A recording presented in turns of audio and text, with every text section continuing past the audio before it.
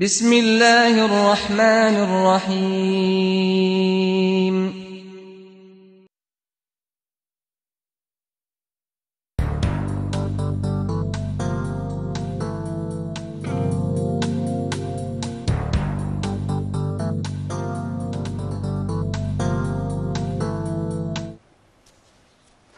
সুপ্রিয় দর্শক, আসসালামু আলাইকুম। আমন্ত্রণ জানাচ্ছি আপনাদের প্রিয় অনুষ্ঠান লিগ্যাল আওয়ারে। আপনাদের সঙ্গে আছি আমি মোর্শেদুর রহমান এবং আমাদের সঙ্গে গেস্ট হিসেবে আছেন আমাদের কমিউনিটির অত্যন্ত অভিজ্ঞ এবং ব্যস্ততম আইনজীবী, যিনি JKR সলিসিটার্সের principal barrister and solicitor Abu Reza. জনাব আবু রেজা, আসসালামু আলাইকুম।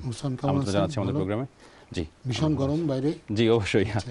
খুব টেম্পারেচার খুব হাই ইংল্যান্ডে, মনে হয় গত কয়েক বছরের রেকর্ড চলছে এবং বৃষ্টির কোনো সম্ভাবনা নাই। জি, যথেষ্ট গরম।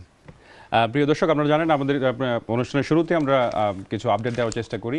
বরাবরের মতো আজকেও সেরকম তার ব্যতিক্রম হবে না। আমরা আপডেট দিব, আমাদের অনারেবল গেস্ট আজকে আপডেট দিবেন এবং তারই সঙ্গে আমরা আপনাদের কল নিব। আপনাদের যে কোনো আইন বিষয়ক কোশ্চেন থাকলে সেটা সরাসরি আমাদের স্ক্রিনে দেওয়া নম্বরটি দেখে প্রশ্ন করতে পারেন। এবং সর্বশেষ আমাদের অংশে আমাদের গেস্ট তার মূল্যবান বক্তব্য দিবেন আপনাদের সামনে। জি, মোর্শেদ, আসলে আমরা বেশ কয়েকদিন ধরে বলছি যে আমরা ইউর ব্যাপারে কিছু আপডেট দেব। জি, তো আজকে আমরা যে আপডেটটা দিচ্ছি এটা এখনো আমরা ল হিসাবে দেখিনি, বাট এটা হতে যাচ্ছে। এটা আমরা মনে করতে পারি যে ভিতরের খবর। হ্যাঁ, এবং এটা মোটামুটি আমরা বলতে চাচ্ছি যে কি অবস্থা হবে 29শে মার্চ 2019-এর পরে। কারণ যে উইথড্রল যে এগ্রিমেন্ট যেটা ব্রিটেন করেছে সেটা তো আপনি জানেন যে 29শে মার্চ 2019 থেকে কার্যকরী হবে। 29শে মার্চ 2019-এর পরে যারা এদেশে আছেন ব্রেক্সিট পরে তাদের কি অবস্থা, যারা ইউ নাগরিক যারা আছেন তাদের কি অবস্থা হবে। তো এটা আমরা যেহেতু এখনো আমরা আইনের বইতে পুরোপুরি বিষয়টা পারিনি, বাট যেটা আমরা জানতে পেরেছি বিভিন্ন সূত্রে যে কি হতে যাচ্ছে, যেটা আমরা জানতে পেরেছি যে এখন যেমন ধরুন আমরা বলি ইউ এর পার্মানেন্ট রেসিডেন্স থাকে বা আমরা বলি ডকুমেন্টস সার্টিফাইং যে তারা টিটি রাইট এক্সারসাইজ করছে, এরকম তো কিছু তখন থাকবে না। যারা পার্মানেন্ট স্ট্যাটাস নিয়ে আছেন বা যারা তখন থাকবেন তাদেরকে কিন্তু ইউ লর অনুযায়ী তাদের কেসটা নিতে হবে না। তখন কি হবে, তখন তারা ইমিগ্রেশনের রুলের আন্ডারে তাদের কেসগুলি দেখা হবে। মজার ব্যাপার, তাদের কিন্তু আর ইউ লর আন্ডারে থাকবে না, ইমিগ্রেশনের রুলের আন্ডারে হবে। এক্ষেত্রে কি করা হবে, ইমিগ্রেশনের রুলসের নিচে একটা অ্যাপেন্ডিক্স যেমন থাকে, আপনি দেখেছেন যে অ্যাপেন্ডিক্স FM, অ্যাপেন্ডিক্স FMSC, বিভিন্ন অ্যাপেন্ডিক্স থাকে। তারপরে অ্যাপেন্ডিক্স যেখানে কি বলে ওই বিভিন্ন ক্ষেত্রে মেনটেন্সের কি রিকোয়ারমেন্ট থাকে, এরকম বিভিন্ন প্রভিশন থাকে ইমিগ্রেশনের অ্যাপেন্ডিক্স। তো ইউর উপরে একটা অ্যাপেন্ডিক্স থাকবে যেখানে ইউ এর ক্ষেত্রে বলা হবে, তো যেটা হবে যারা পার্মানেন্ট স্ট্যাটাসে আছেন তাদেরকে তখন বলা হবে সেটেল স্ট্যাটাস। যারা পার্মানেন্ট স্ট্যাটাস পাননি ওদের পজিশনে বলা প্রি সেটেল স্ট্যাটাস। তো দুটো নতুন টার্মে জন্ম হচ্ছে, settle status, pre settle status. তো যারা পার্মানেন্ট স্ট্যাটাসে আছেন তারা ইচ্ছা করলে বিনা পয়সায় তাদের পার্মানেন্ট স্ট্যাটাসটাকে তারা চেঞ্জ করে সেটেল স্ট্যাটাসে তারা যেতে পারবেন।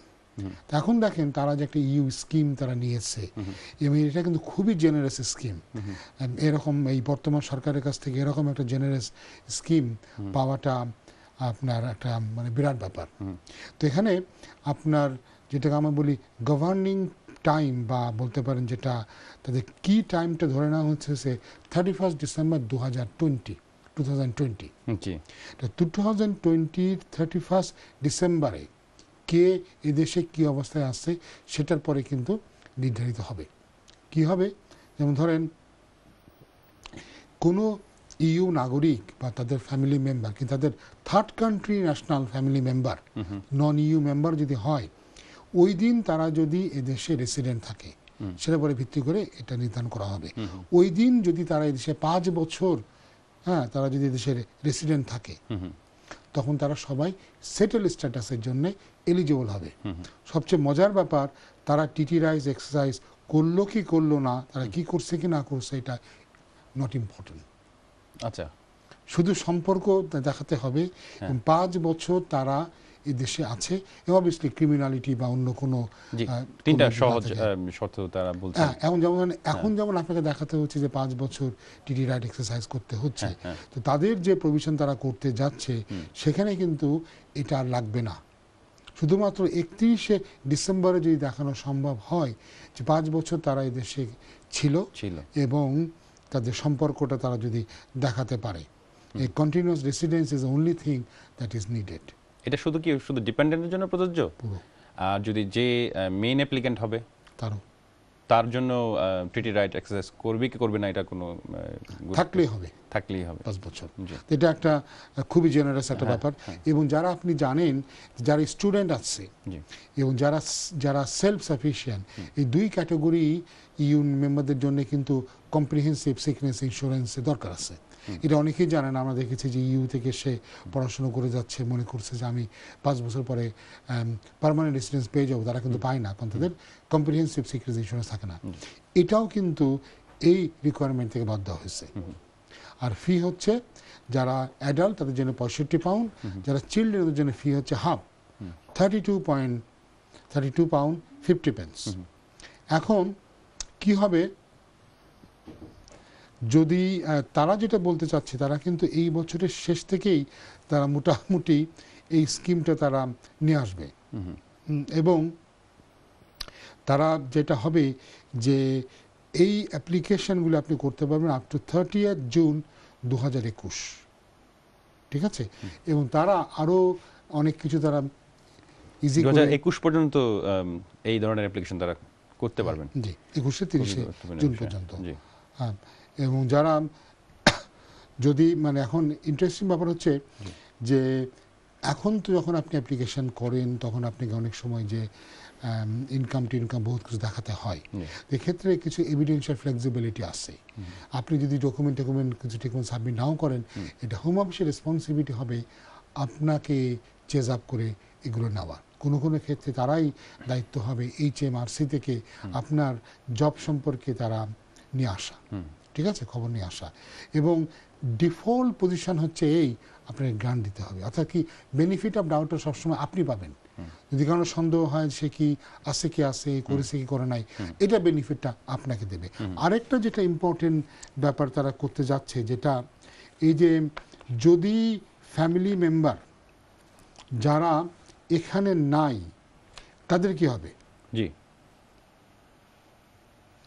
যারা এখানে 5 বছর থাকে নাই তারা তখন প্রি সেটেল স্ট্যাটাসের জন্য তারা এলিজিবল হবে এবং তাদেরকে সুযোগ দেওয়া হবে 5 বছর কলাকাপ করার থেকে। আচ্ছা, এই সুযোগ দেওয়া হবে, ঠিক আছে?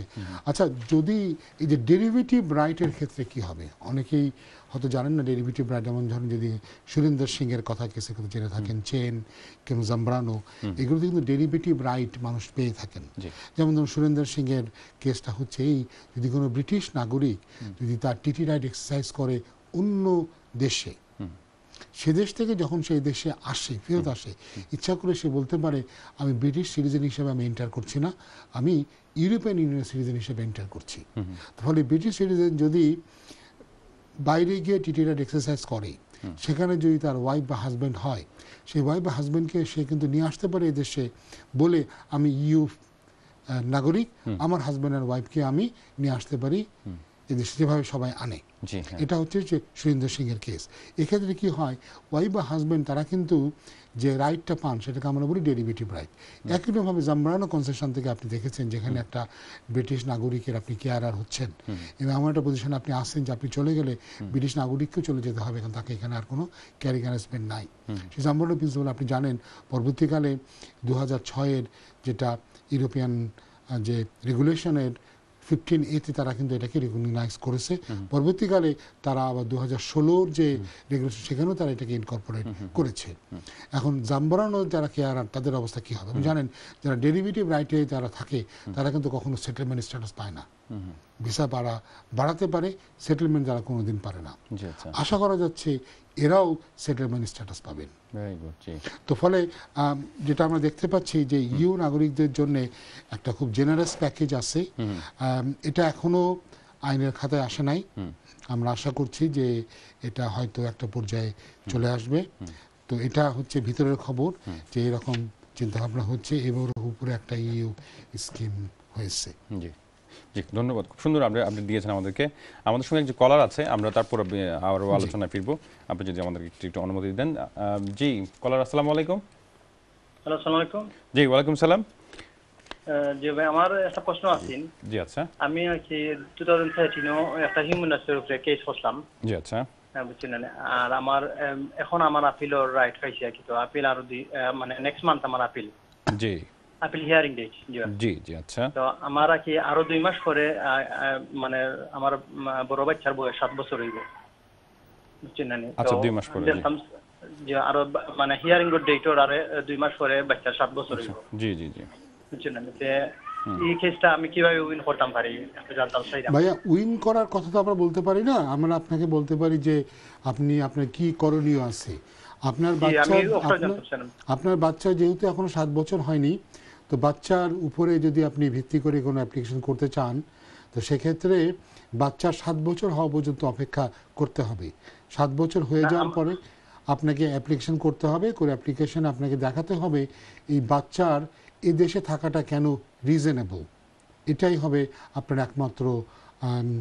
একমাত্র কাজ। যদি আপনি দেখাতে পারেন যে বাচ্চার এদেশে থাকাটা রিজনেবল, বাচ্চার আপনাদের সাথে চলে যাওয়াটা বা বাচ্চার কারণে আপনাদেরটা চলে যাওয়াটা সঙ্গত নয়, সেক্ষেত্রে আপনি হয়তো ওখানে সাকসেসফুল হতে পারেন। তবে 7 বছরের কেসে আমরা যেটা দেখছি যে এখন হোম অফিস একটা বিরাট ক্ষেত্রে না করছে এবং কোর্টেও গেলে আমরা খুব একটা পজিটিভ রেসপন্স পাচ্ছি না। বাট MA বলে একটা কেস যেটা সুপ্রিম কোর্টে এপ্রিল মাসে হিয়ারিং হয়েছে, ওর হয়তো জাজমেন্ট যে কোনো সময় আসবে। সেটার পরে ভবিষ্যতে 7 বছরের কেসগুলোর আমরা ভাগ্য নির্ভর করবে। তো এই ক্ষেত্রে আমার আপনার ক্ষেত্রে কি হবে এটা মানে কিছু হইতে পারতাম না। জি, আমার যে হিয়ারিং আছে নেক্সট মান্থ, এই হিয়ারিং এ আমার মানে আপনার যে হিউম্যান রাইটস হিয়ারিং আছে ভাইয়া, হিউম্যান রাইটস হিয়ারিং এ আপনাকে দেখাতে হবে হয় আপনার এখানে ফ্যামিলি লাইফ আছে, এখানে প্রাইভেট লাইফ আছে। যদি ফ্যামিলি লাইফ আপনি দেখান, সেক্ষেত্রে আপনার ফ্যামিলি লাইফ তারা তখনই কনসিডার করবে যদি আপনার কোনো ব্রিটিশ বা সেটেল কোনো স্পাউস কিংবা বাচ্চা থেকে থাকে, অথবা 7 বছর বয়সী যারা 7 বছর এদেশে কাটিয়েছে এমন কোনো বাচ্চা আপনার এদেশে থেকে থাকে এবং যে বাচ্চার জন্যে এদেশ থেকে চলে যাওয়াটা রিজনেবল নয়, ওইটাই টেস্ট। কিন্তু আপনি তো যেহেতু আপনার অ্যাপিল হচ্ছে বাচ্চা 7 বছর হওয়ার 2 মাস আগে, ফলে আপনি কিন্তু ওই অ্যাপিলে দেখাতে পারছেন না যে আপনার বাচ্চা এখানে 7 বছর আছে। যদি বাচ্চার অন্য কোনো কারণে না থেকে থাকে, যেখানে আপনি মনে করতে পারেন বাচ্চার বেস্ট ইন্টারেস্ট অ্যাফেক্টেড হবে, বাচ্চা যদি এদেশ থেকে চলে যায়, সেক্ষেত্রে আপনার হিউম্যান রাইটস অ্যাপ্লিকেশনটা হয়তো দুর্বল হয়ে যাবে। বাট আমি যেহেতু আপনার ফাইল জানি না, আপনার ফ্যাক্টসও আমি জানি না, যেটুকু আপনি বললেন ওটার উপরে ভিত্তি করে আমি আপনাকে একটা জেনারেল অ্যাডভাইস দিলাম। যেটা থ্যাংক ইউ। আর আরেকটা প্রশ্ন আছে না, জি অবশ্যই। মানে আমার আমার একজন ভাই কি ইতালিতে আছেন, তাই ইটালিয়ান পাসপোর্ট আছে তাইনোর। তাই সাইরা মানে এখন আইতা উদ্দেশ্যতে এখন যদি তাইনি ইনোয়া যে আয় নাকি আমার পরে তাইনোর আম্মা আব্বারে বা তাইনোর যে নানা নানি আছেন তারা কি তা এক্সটেন্ডেড ফ্যামিলি মেম্বার হিসেবে আনতে পারবানি বা আনতে হইলে কিটা করা লাগবে? যেটা লাগবে সেটা হচ্ছে তাকে দেখাতে হবে যে তারা তার উপরে ডিপেন্ডেন্ট ছিল, তারা হয় তার হাউস হোল্ডের মেম্বার ছিল অথবা তার উপরে ডিপেন্ডেন্ট ছিল। এটা আপনাকে দেখাতে হবে এবং দেখাতে হবে তার নানা নানিকে বা তার ইয়েকে তারা পয়সা দিয়ে তারা সাপোর্ট করেছে। এবং এটা আপনাকে দেখাতে হবে তারা তাদেরকে নিয়মিতভাবে তারা টাকা পয়সা পাঠানো, ওই টাকা পয়সা দিয়ে তাদের এসেনশিয়াল যে নিড, সেই নিডের একটা অংশ তারা পালন করে। যেমন ধরেন ফর এক্সাম্পল ওই পয়সা দিয়ে তারা খাবার কেনে, ওই পয়সা দিয়ে তারা বাড়ি ভাড়া দেয়, ওই পয়সা দিয়ে তারা তাদের অন্যান্য খরচপাতি দেয়। যেটা বলি মানুষের দৈনন্দিন জীবনযাত্রা নির্বাহ করতে যে সমস্ত খরচাদি হয় তার একটা অংশ যদি তাদের কাছ থেকে যায়, তবে তখনই ওই ডিপেন্ডেন্সিটা প্রুভ হয়। জি ধন্যবাদ আপনাকে। দর্শক আমরা আশা করি আপনি উত্তর পেয়েছেন, খুব সুন্দর করে আপনি বিষয়টা ব্যাখ্যা করেছেন। আমরা দেখে নেব আমাদের সঙ্গে পরবর্তী কলার কে আছেন। জি কলার, দুঃখিত কলটা ড্রপ হয়ে গেছে। জি আমরা যদি আপনার আলোচনায় আবার ফিরি, আমরা যে আপনি তো তাহলে বুঝতে পারলেন যে একটা ইউদের জন্য সুন্দর একটা প্যাকেজ দিয়েছে এবং আমরা হয়তো এখান থেকে অনেকেই বেনিফিটেড হবেন। আরেকটা আমি আপনাকে একটা স্ট্যাটিস্টিক দিয়ে দিই, আমরা দেখা যাচ্ছে যে ইউ নেট মাইগ্রেশনে প্রতি বছর 1 লক্ষের মতো জনগোষ্ঠী যোগ হচ্ছে ব্রিটেনের বর্তমান জনসংখ্যা ইউ থেকে প্রতি বছর 1 লক্ষ করে লোক হচ্ছে। আর আমি যদি নেট মাইগ্রেশনের কথা বলি, আমরা 2017 যে ইয়ার এন্ডিংয়ে সেখানে দেখা গেছে যে ওই বছর নেট মাইগ্রেশন মানে পপুলেশনে অ্যাড হয়েছে 2,82,000 নেট মাইগ্রেশনে, অনেক। তবে তারা বলতে চাচ্ছে যে এটা মোটামুটি ফিগারটা স্টেবল আছে, ফিগারটা খুব বেশি ফ্লাকচুয়েট করে নাই, মোটামুটি একটা স্টেবল আছে। আচ্ছা, তাহলে এইটাই মানে প্রমাণিত হচ্ছে যে এই সহজ শর্ত যে 3টা দেওয়া আমরা শুনছি যেটা দেওয়া হয়েছে এর মাধ্যমেই খুব সহজেই সেটেলমেন্ট পেয়ে যাবে। এসব মনে রাখতে হবে যে এই ব্রেক্সিটের পরে 29শে মার্চের পরে কিন্তু তখন আর ইউ রেগুলেশন তো ওইভাবে আর ইফেক্টিভ হচ্ছে না। তাই এটার জন্য যে বললাম তারা ওই ইয়ের আন্ডারে তারা চলে যাবে, যে একটা অ্যাপেন্ডিক্স করবে, ইউ অ্যাপেন্ডিক্স, এটার আন্ডারে চলবে। তো যারা অ্যাপ্লাই করতে চায় এদের আসলে 2020-এর 31শে ডিসেম্বর পর্যন্ত ওয়েট করা দরকার নেই, তারা ইচ্ছা করলে আগেও অ্যাপ্লাই করতে পারে। এবং যারা আগেই বলেছে যাদের অলরেডি আইলার আছে তারা ইচ্ছা করলে এটা দিয়ে তারা এক্সচেঞ্জ করতে পারে সেটেল স্ট্যাটাসের জন্য, সেটাই মানে ভবিষ্যতে সেটেল আর প্রি সেটেল স্ট্যাটাস এটাই আর কি আপনার হবে। আর হ্যাঁ বলেন। জি, আমরা যদি একজন দর্শকের ইয়েতে যাই, যে দর্শক হবিগঞ্জ থেকে ওনার পেপারস পাঠিয়েছেন আপনার জন্য, থেকে এক ভদ্রলোক, ওনার নাম কি জানি না, জামাল হোসেন কিনা, জি, উনি যেটা আসলে জানতে চেয়েছেন এটা আসলে উনি নিজেই খুব একটা ক্লিয়ার না। উনি বলতে চাচ্ছেন যে ওনার দাদা ছিলেন ব্রিটিশ নাগরিক এবং ওনার দাদা ব্রিটেনে থাকা অবস্থায় 2001 সালে মারা যান, তাদের কাছে কোনো ডেথ সার্টিফিকেট নাই। তার দাদার 2 স্ত্রী ছিল এবং তার দাদার দ্বিতীয় স্ত্রীর 1 ছেলে এবং 3 মেয়ে ইংল্যান্ডে যান। এবং আমাদের এই যিনি চিঠি লিখেছেন জামাল হোসেন, তার বাবা ছিলেন প্রথম স্ত্রীর সন্তান, জি, বড় ছেলে। এখন এখানে বলা হয়েছে আমার বাবা ব্রিটিশের আওতার পারেন না, এটা ঠিক বুঝতে পারলাম না উনি আসলে কি বলতে চেয়েছেন। কিন্তু ব্রিটিশ সিটিজেনশিপে লিস্টে আমার বাবার নাম আছে ইংল্যান্ডে, এটাও আমি বুঝলাম না। এটা জিনিস কি বোঝাচ্ছেন, সিটিজেনশিপে নাম আছে, নাম থাকার কি আছে, এটাও আমি বুঝতে পারলাম না। তো উনি যেটা বলতে চাচ্ছেন, আমরা অন্য একটা ইনফরমেশন থেকে পেয়েছি যে উনি জানতে চাচ্ছেন যে উনার বাবা আসতে পারতো এই দেশে, হয়তোবা এই দেশের কোনো একজন ব্রিটিশ নাগরিক স্পন্সর যদি করতো বা ওনাকে যদি না উনি যেটা বোঝাতে চাচ্ছেন যে ওনার বাবাকে যদি কেউ স্পন্সর করে তাহলে উনি এখানে হয়তো আসতে পারেন এজ ভিজিটর, এছাড়া অন্য কোনোভাবে উনি আসতে পারেন না। আচ্ছা, ঠিক আছে। আর ওনার বাবা ব্রিটিশ তখনই হতে পারবেন যদি দেখা যায় ওনার বাবার জন্মের আগেই ওনার দাদা ব্রিটিশ হয়েছেন। আচ্ছা, যদি ওনার বাবার জন্মের আগে ওনার দাদা ব্রিটিশ না হন তাহলে ওনার বাবার ব্রিটিশ সিটিজেনশিপে কোনো ক্লেম নেই। জি, ঠিক আছে, এটাই হচ্ছে মুদ্রা কথা। আর যেটা হয়তো বা হয়েছে সেটা হয়েছে যে আপনি জানেন যে যারা ব্রিটিশ নাগরিক তারা তাদের নন ব্রিটিশ চিলড্রেনদেরকে তারা কিন্তু দেশে আনতে পারে ডিপেন্ডেন্ট ফ্যামিলি মেম্বার হিসেবে। এবং যেহেতু আমরা এখানে বুঝতে পেরেছি তার দ্বিতীয় স্ত্রী সন্তানদেরকে তারা ইংল্যান্ডে এসেছেন, আমরা জানি না তারা কি ক্যাটাগরিতে দেশে এলেন, তাদের কি তাদের বাবা মা কি তাদেরকে তাদের ডিপেন্ডেন্ট চিলড্রেন হিসেবে নিয়ে আসছেন কি না, এটা কিন্তু এখানে পরিষ্কার নয়। এবং এমন হতে পারে যে তার দাদা ইচ্ছা করলে হয়তো তার বাবাকেও আনতে পারতেন, যে কোনো কারণে তার বাবা ছোট থাকতে হয়তো তাকে আনেননি, তো সেটা তো তাদের পারিবারিক ব্যাপার, এটা নিয়ে তো আমরা কিছু বলতে পারি না। হয়তো বা উনি দ্বিতীয় স্ত্রীকেই ব্রিটিশ, জি, এবং আপনি জানেন যে ব্রিটিশ আইন অনুযায়ী আপনি একাধিক স্ত্রীকে দেশে নিয়ে আসতে পারেন না, আপনি একাধিক বিয়ে আপনার বাইরে থাকতে পারে, শুধুমাত্র একজন স্ত্রী এদেশে আসতে পারবেন আপনার ডিপেন্ডেন্ট স্পাউস হিসেবে। তো এই জন্যে উনি আমাকে যেটা এখানে বললেন সেখানে আমরা যেটা বুঝতে পারছি যে ওনার বাবাকে যদি ইংল্যান্ডে নিয়ে আসা হয় কেউ স্পন্সর করে, কিন্তু ওনাকে কে স্পন্সর করবে, উনি তো আসতে হবে অ্যাজ এ ভিজিটার। এবং তারা হয়তো মনে করেছে যে ওনার বাবা যদি এই দেশে কোনোভাবে আসতে পারে তো তার বাবা হয়তো এই দেশে এসে ফাইট করবে যে সে ব্রিটিশ নাগরিক। কিন্তু আমি যেটা বললাম যে ফাইটের স্কোপটা অনেক কম, শুধুমাত্র যদি ওনার দাদা যদি ওনার বাবার জন্মের আগে ব্রিটিশ হয়ে থাকেন তাহলেই ওনার বাবা ব্রিটিশ নাগরিকদের দাবিদার। জি, ধন্যবাদ। আমরা আশা করি আমাদের দর্শক যিনি হবিগঞ্জ থেকে এই ইমেলটি করেছেন উনি বুঝতে পেরেছেন। আমরা পরবর্তী একজন কলারের কল নিয়ে নেব, সঙ্গে কে আছেন দেখে নিব।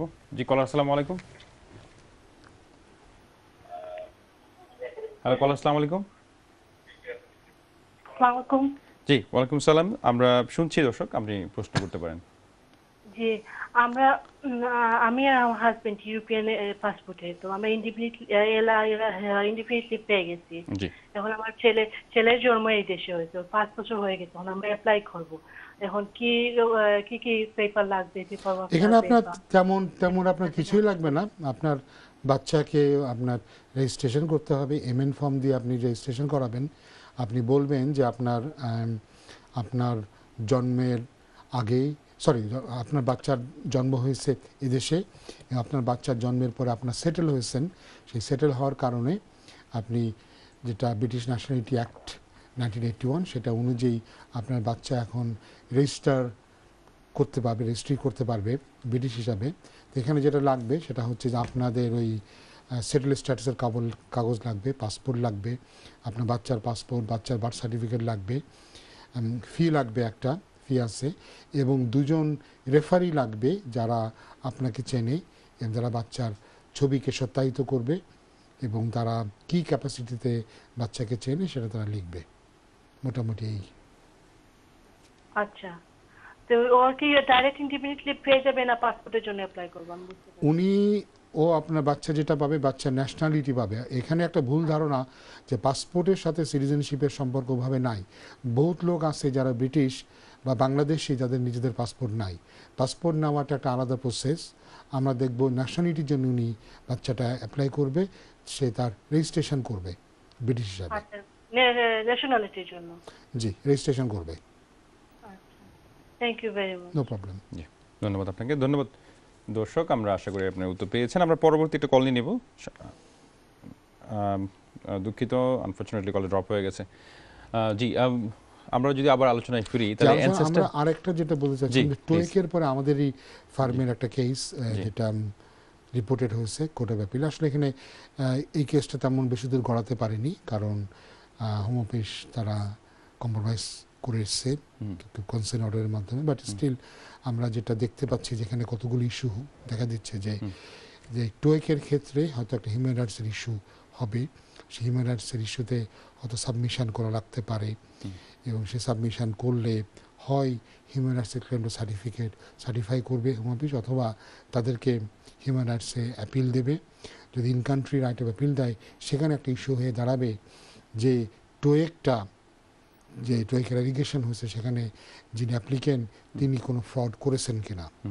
যদি তিনি ফ্রড না করে থাকেন, তো সেক্ষেত্রে হোম অফিসকে তাদের একটা রিজনেবল টাইম দিতে হবে ফার্দার অ্যাপ্লিকেশন করার।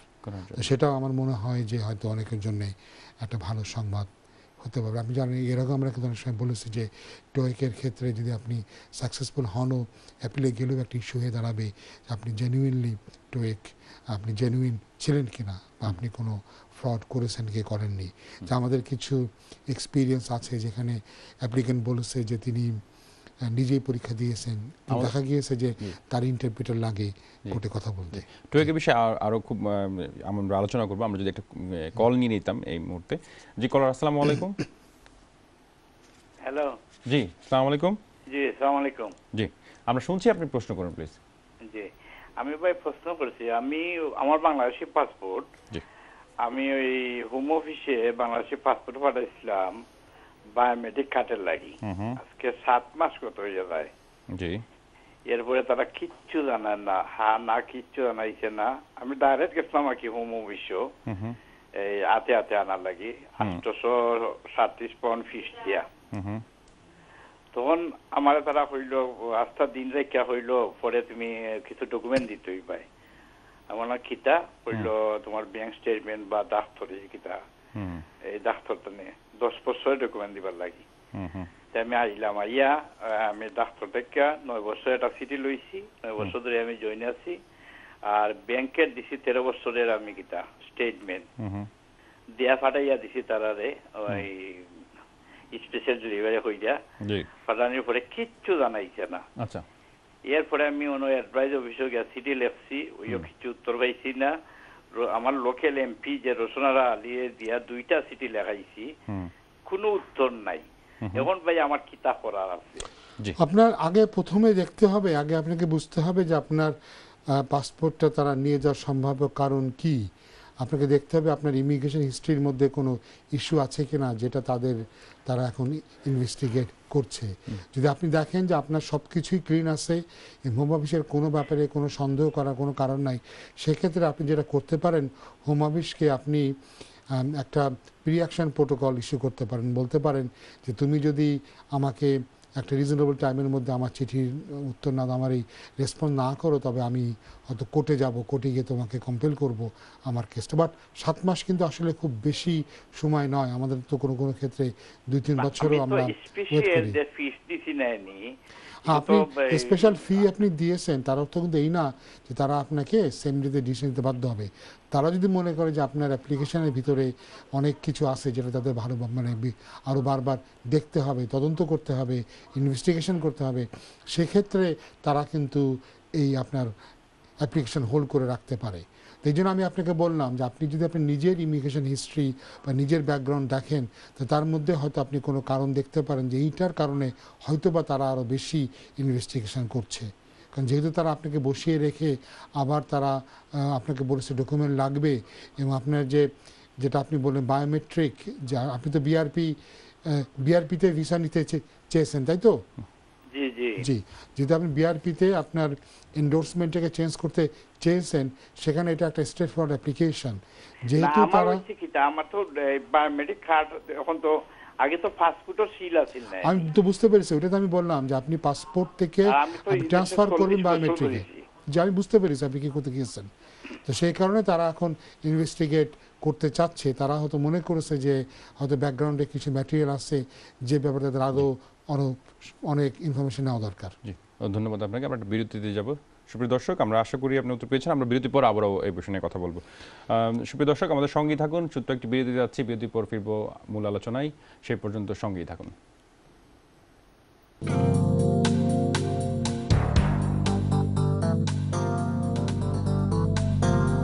সুপ্রিয় দর্শক, আসসালামু আলাইকুম। বিরতির পর আবারও আমন্ত্রণ জানাচ্ছি আপনাদের প্রিয় অনুষ্ঠান লিগ্যাল আওয়ারে। সঙ্গে আছে আমি মোর্শেদুর রহমান, আমাদের সঙ্গে গেস্ট হিসেবে আছেন আমাদের কমিউনিটির ব্যস্ততম এবং অভিজ্ঞ আইনজীবী ব্যারিস্টার অ্যান্ড সলিসিটর জনাব আবু রেজা, তিনি JKR সলিসিটরসের প্রিন্সিপাল।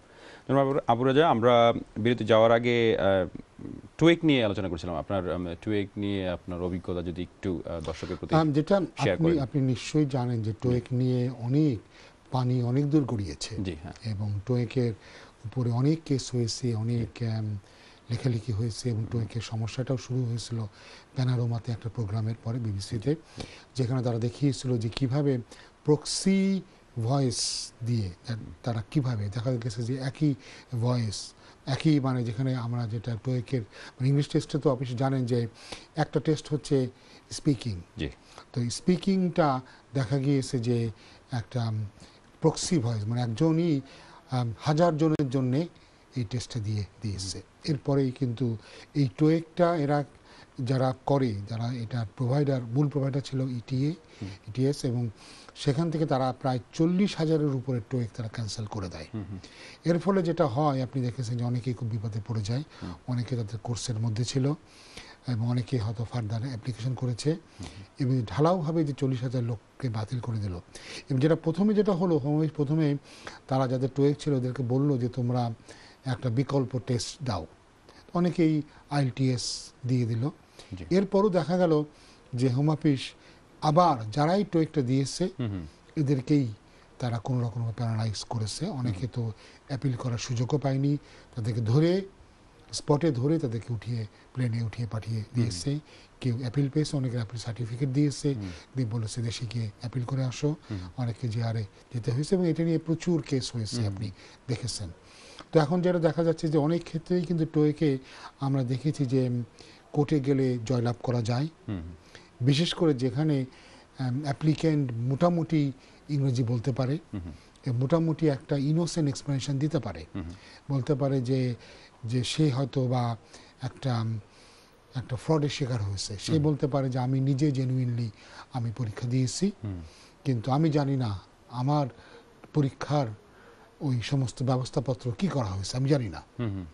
তো এইটাতেও নানা ধরনের প্রশ্ন আমরা এইখানেও আমরা আলোচনা করেছি যে অনেকেই যখন প্রশ্ন করা হয় তারা ঠিক মতো বলতেও পারে না যে কোথাও তারা পরীক্ষাটা দিয়েছে, বা পরীক্ষাটা তারা দিলে তার সার্টিফিকেটে কিভাবে পেলো, বুকিংটা কিভাবে করলো, টুয়েকের জন্য পেমেন্টটা তারা কিভাবে দিল, এই ধরনের অনেক যেটাকে আমরা বলি সারাউন্ডিং ফ্যাক্টস, এটা নিয়ে অনেক প্রবলেম হয়েছে। বাট স্টিল আমরা দেখেছি যে একটা সিগনিফিকেন্ট, আমাদেরও অনেক টুয়েকের কেস আমরা সাকসেসফুল হয়েছি, জয়যুক্ত হয়েছি। এবং এখানে যেটা সরকারের বা হোম মিনিস্ট্রির বড় ভুল ছিল, যারাই টোয়েকের নিয়ে তারা অভিযোগ করেছে এদেরকে আসলেই ইন্টারভিউতে ডাকা উচিত ছিল, ওয়ান বাই ওয়ান, তাহলে হয়তো বা এটা সবার জন্য একটা ফেয়ার হতো। কারণ যারা আজকে চলে গিয়েছে দেশের বাইরে, যারা শুনতে পাচ্ছে যে তাদের বন্ধুরা তারা কোর্টে গিয়ে, হাইকোর্টে গিয়ে তারা জয়যুক্ত হয়েছে, তারা ভিসা পেয়েছে, তারা তো নিশ্চয়ই তারা নিজেদেরকে খুব মানে ভিকটিম বলে মনে করে, তারা মনে করে তারা ডিপ্রাইভড হয়েছে। জি জি, অবশ্যই ধন্যবাদ আপনাকে। এই মুহূর্তে একটা কলার চলে আসছে, আমি কলটা নিয়ে নিব, তারপর আবার আলোচনা ফিরছি। জি কলার, আসসালামু আলাইকুম। হ্যালো, জি আসসালামু আলাইকুম। আসসালামু আলাইকুম, ভাই ভালো আছেন? জি আলহামদুলিল্লাহ, আমরা ভালো আছি, আপনি কেমন আছেন? জি ভালো আছি। আমি এখন ডিটেনশন থেকে বলতেছি। জি আচ্ছা। তো আমি আমাদের সাথে অনেক ভাই আছেন, is like whoever is like apply for Article 8 is like family right. So they just, some people have is like they have not registered married, just have the nikah nama or something like that. Some people they is like when they put the Article 8, they straight away refuse. It's like 2 weeks, 1 week they refuse straight away. So even they don't give them appeal right. So some people doing is like is like asylum. Some people doing the judicial review. So if like anybody put the asylum, that means when you straight put asylum, that means you want that this country is a legal person in it. Sorry, brother. I didn't understand the last part of your statement. You said that if somebody claims asylum, what happens? Yeah, he will be like straight away, like at the moment is like legal person in this country. It's not legal in that sense. He will be given temporary admission. That means. So, I'm talking about this one is like they give him the temporary is like he. Resident in it, no permanent resident, just normal resident in it. He will be given temporary admission. Yes, then. So that means he can is like when you go outside, he can marry the register married, and then 6 months his wife or is like his husband. If you see show them is 6 months work or anything like that, then they can. No. You see, brother. You have brought a number of issues. Let me answer to you one by one. First of all, Article 8, if you want to rely on Article 8, what has happened that since 2012, 9th of July, they have brought this human rights consideration within the immigration rules. Prior to 9th of July 2012, the judge had a lot of discretion, a lot of power. But now, one has to look at the immigration rules to decide whether or not there are human rights. So unless you have family here, unless you have got British wife or British child or a settled wife, it is very difficult for you to show you have a family life within the meaning of the immigration rules. And for private life, you have to show that either you've been here for 10 years legally and continuously, or you've been here for 20 years, or you are a child and you've been here for 7 years, or you are here for half of your life and you are aged 25 or less, or you have spent a significant time here and you cannot reintegrate back home. So these are the human rights consideration that they will look at. So just because you make a claim of human rights, that doesn't mean that it will be a sustainable claim. So that is the reason why so many human rights claims are being dismissed. Now, even if you have a claim based on the fact that you have a British wife the issue will be, are there any insurmountable obstacle in family life continuing outside the country? That means, can your wife not accompany you and go to your country, or can you not go to your country and apply from there to come here through the normal channel? So a lot of factors they'll have to consider. Now, having considered all the issues within the immigration rules, if there are reasons that somebody will have to consider it outside the rules, then they can look at purely compelling and compassionate circumstances. So, for example, when you have got a medical issue and you cannot actually travel, or there are other issues for which it is not reasonable for you to go back. Otherwise, as I said, the claim will be refused, and in many occasions the claim could even be certified. That means you may not appeal from here, they will expect you to go and appeal from outside the country. So this is what is the position of human rights. With regard to asylum, what happens, once you claim asylum, then they have to process your claim. And as there is no fast track system at the moment, what will happen, that you are more likely to be released. So you will be released, then they will ask you to attend an interview with Home Office, and then they will give you a decision. Now in that decision, one factor that one has to look at is that why you delayed your asylum claim for so long. Because obviously you've been here for quite a while, and it appears that only when you are detained, then you raise this issue of issue of asylum. Now that sometimes can impeach your credibility. But yes, of course, when you are released on temporary admission, you are here legally. But for you to say that I am here legally for the purpose of 10 years can sometimes be problematic, because if this temporary admission is not followed by or preceded by legal leave, then this temporary admission time will not be counted. That means either you have to have visa before, and then you are detained, and then you are released on temporary admission, then you can add it up, or you are on temporary release, and at some point you got visa while you are on temporary release. So then you can clock this period up.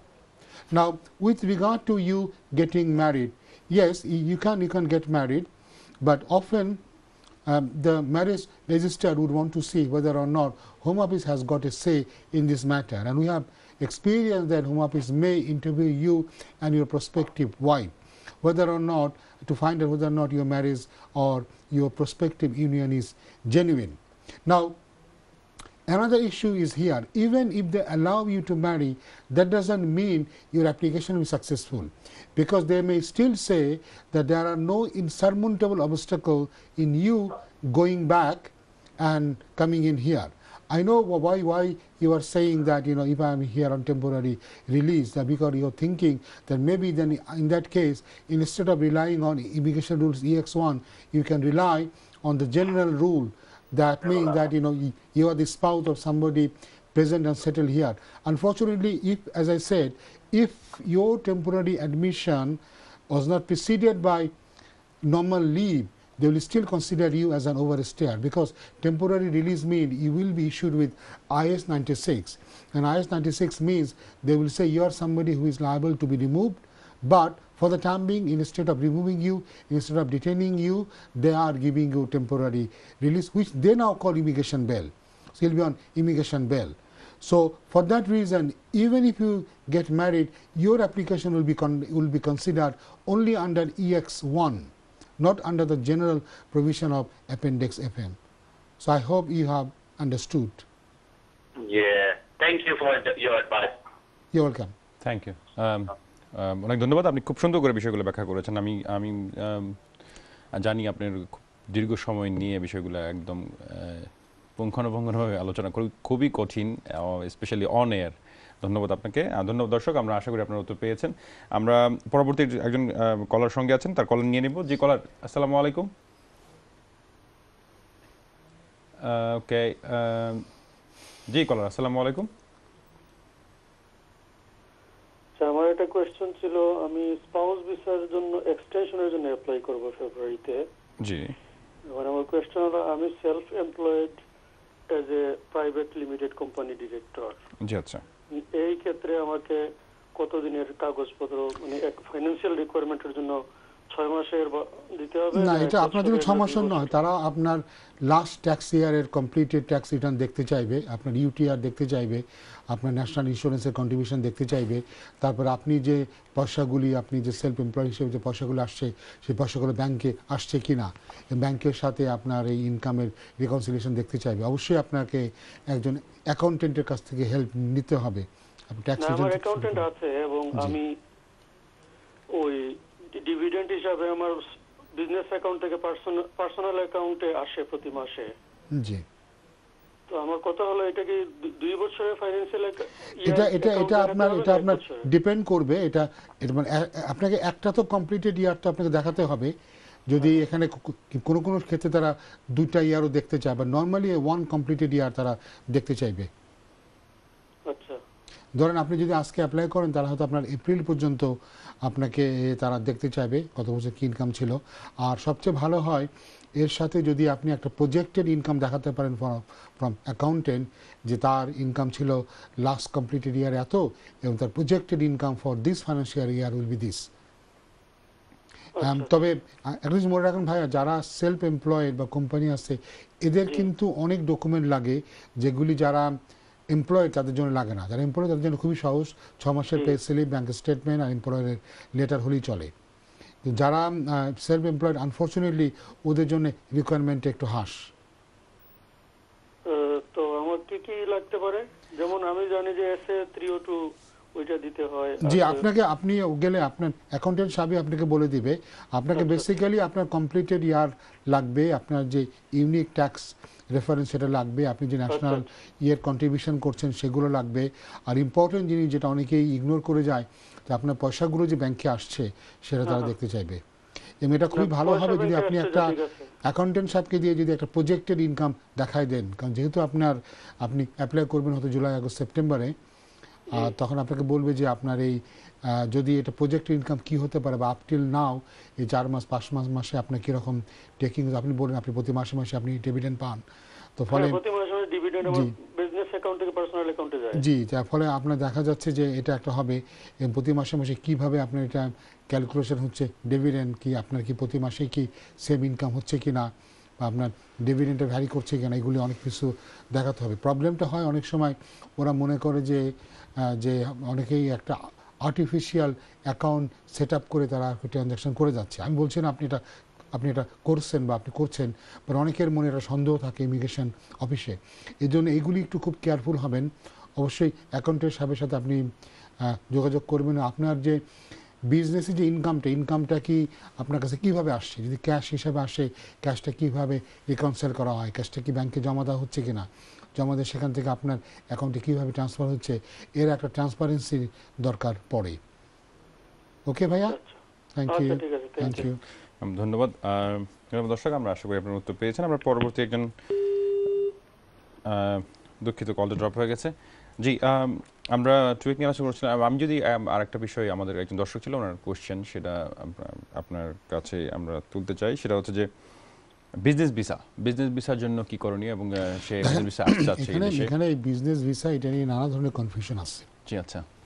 যেমন ধরেন কেউ হয়তো এখানে আসতে চাচ্ছে as a visitor, বলতে চাচ্ছে যে আমি এখানে আমার বিজনেসের জন্য আমি যাচ্ছি, মিটিং করবো, এই করবো। তাদের মনে ধারণা হচ্ছে এটা বোধহয় বিজনেস ভিসা, এই ভিসা নিয়ে এসে বোধহয় এখানে একটা কোম্পানি সেট আপ করে গেল। এটা কিন্তু সম্ভব নয়।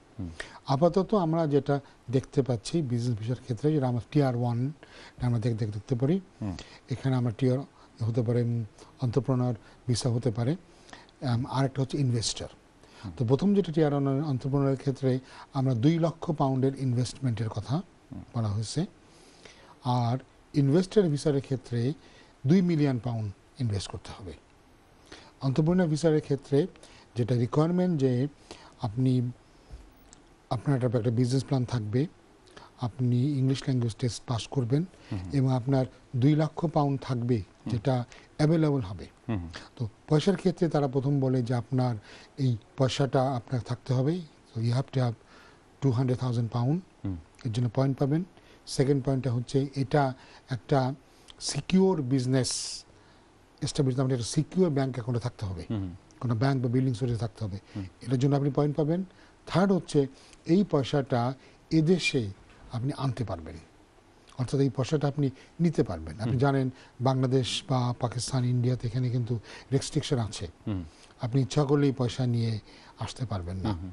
তো যেমন হিথ্রোতে আপনি ইচ্ছা করে সুটকেস ভরে ডলার নিয়ে আসেন, হয়তো কেউ আটকাবে না, কিন্তু বাংলাদেশে আপনার কাছে যদি কত 500 টাকা বা এর বেশি বা 100 টাকার বেশি পেলেই আপনাকে আটকাতে পারে, যদি এখন টাকার ভ্যালু বাংলাদেশে অনেক অনেক কমে গেছে। বাট এনিওয়ে, তো এটা বাংলাদেশ থেকে অ্যাপ্লিকেশন করার সবচেয়ে বড় সমস্যা হচ্ছে এই যে বাংলাদেশ থেকে টাকাটা লিগালি বাইরে নিয়ে আসা যায় না। তো ইংলিশ ল্যাঙ্গুয়েজ টেস্ট তার জন্য জি ম্যান্ডেটরি। আর সেক্ষেত্রে আপনি বলছেন এই ক্ষেত্রে কি কোনো লিমিটেশন থাকবে যে কতদিন তার ব্যাংকে সেই টাকাটা রাখতে হবে বা না? বিজনেস থাকবে এবং আপনাকে এটা অনেক একটা জটিল এবং technical application, because obviously bank থেকে আপনার চিঠি লাগবে, ব্যাংক কনফার্ম করবে টাকাটা তারা হোল্ড করে আসছে এবং তারা বলবে এই টাকাটা তারা আপনি নিতে পারবেন, টাকাটা আপনার নিয়ে যাওয়া যাবে, ঠিক আছে? এটা একটা ইম্পর্টেন্ট ফ্যাক্টর, এবং যেটা হয়তো বা বাংলাদেশের কোনো ব্যাংকে হয়তো আপনাকে বলবে না যে টাকাটা আপনি এখানে এনে ইনভেস্ট করতে পারেন, কারণ আমাদের দেশে অনেক রেগুলেশন আছে যেটা কারণে এগুলো করা যায় না। আচ্ছা, যদি আপনি ইনভেস্টার তো আরও বেশি পয়সা, 2 মিলিয়ন পাউন্ড, 2 মিলিয়ন পাউন্ড আপনি আনবেন কি করে? আচ্ছা, অন্তঃপ্রেরণা ভিসার আরেকটা বড় জিনিস হচ্ছে এই যে আপনি কিন্তু এখানে এসে আপনাকে 6 মাসের মধ্যে পয়সাটা ইনভেস্ট করতে হবে, within 6 months। এবং আপনাকে কি করতে হবে, হয় আপনি একটা বিজনেস সেট আপ করবেন কিংবা একটা বিজনেস টেক ওভার করবেন, সেট আপ কিংবা টেক ওভার। এবং ওই বিজনেসে আপনার 2 ফুল টাইম ইকুইভ্যালেন্ট, মানে 2 জন ফুল টাইম ব্রিটিশ বা দেশে সেটেল কারো জব আপনাকে ক্রিয়েট করতে হবে 6 মান্থের মধ্যেই? না, পরে। আচ্ছা। তো আপনাকে এটা হচ্ছে রিকোয়ারমেন্ট, এবং আপনি যখন ভিসা বাড়াতে যাবেন 3 বছর পরে, তখন তারা দেখবে যে আপনি 2টো জব আপনি ক্রিয়েট করেছেন কিনা। এবং সেই বিষয়টা কত দিনের জন্য হয়? ইনিশিয়ালি 3 বছর, 1.5 বছর, 3 বছর। জি। তারপর আবার আপনি 2 বছরের এক্সটেনশন পান, এবং 5 বছর পরে আপনি সেটেলমেন্টের জন্য অ্যাপ্লাই করতে পারেন। জি। এখানে সুবিধা হচ্ছে আপনি আপনার পুরো ফ্যামিলি নিয়ে এখানে আসতে পারেন, ফ্যামিলি কোনো প্রবলেম নাই। আর যেটা হয়, অন্টারপ্রেনিউরিয়াল টিম হতে পারে, সেটা কি হচ্ছে যে আপনি 2 জনে মিলে 1 লাখ করে আপনি করতে পারেন, সেক্ষেত্রে 2 জনই কিন্তু ফ্যামিলি নিয়ে এদেশে আসতে পারবেন। আচ্ছা, এরপরে আরেকটা জিনিস যেটা আছে সেটা হচ্ছে আপনি শুধুমাত্র আপনার বিজনেসে কাজ করতে পারবেন, আপনি অন্য কোনো জায়গায় কাজ করতে পারবেন না।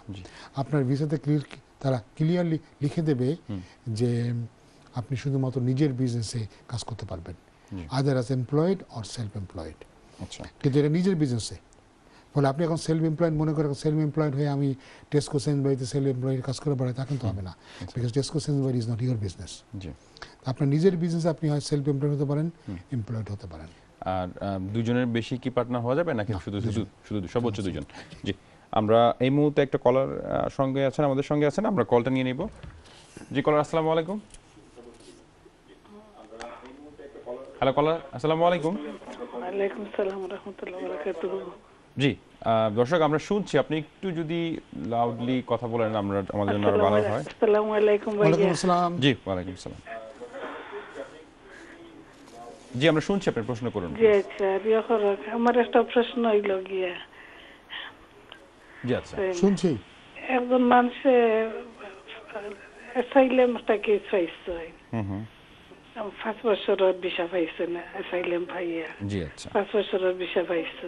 জি। তো এখন ওখানটা হইয়া যায় বাংলাদেশ থাকিয়া কোনো বেটি আর বিয়া করাইয়া না যাইব নি, না অন্য দেশ থাকিয়া বিয়া করাইয়া কইনা বেটি আনা যাইব, ওখানটা জানতাম চাইয়া। যেটা হবে ওনাকে ওই যেটা সাধারণ নিয়ম 18,600 ইনকাম দেখাতে হবে, দেখায় উনি আনবেন। কিন্তু উনি যদি অ্যাসাইলাম চান আর যদি বাংলাদেশে বিয়ে করতে চলে যান, তাহলে ওনার কি সমস্যা হবে না? বাংলাদেশে তো এখন আর তাই যাইতে পারতাম না, বাংলাদেশের অর্ডার নেই, বাংলাদেশ ছাড়া অন্য সব দেশে যাইতে পারবে। এখন বাংলাদেশ থেকে তো যদি উনি তার ওয়াইফ আনে কোনো অসুবিধা নাই, ওনার খালি দেশে যাওয়া ওয়াইফ নাই তো, তার নতুন বিয়ে করতে। ওই তো এখন থেকে উনি তো বিয়ে করতে গেলে বাংলাদেশে উনি তো যেতে পারছেন না, পারছেন? ওনাকে তাহলে বিয়েটা করতে হবে টেলিফোনে করে, ওনাকে উনি ইচ্ছা করলে তার স্ত্রীকে উনি ফিয়ান্সে হিসাবে, বাগদত্ত হিসেবে জানতে পারেন। সেক্ষেত্রে ওই একই নিয়ম 18,600 দেখাবে, এবং ওই ওনার যে হবু স্ত্রী, উনি 6 মাসের জন্য ভিসা পাবেন, 6 মাসে এখানে আসার পরে ওনার স্ত্রী বিয়ে করতে পারবে ওনাকে। তো ওনার জন্য এটাই বোধহয় সহজ হবে যে উনি যদি তাকে টেলিফোনে বিয়ে করে। জি, আমি ফোন রাখার পরে আপনার একটা আমারে বুঝাইয়া যে করিয়া খোকা।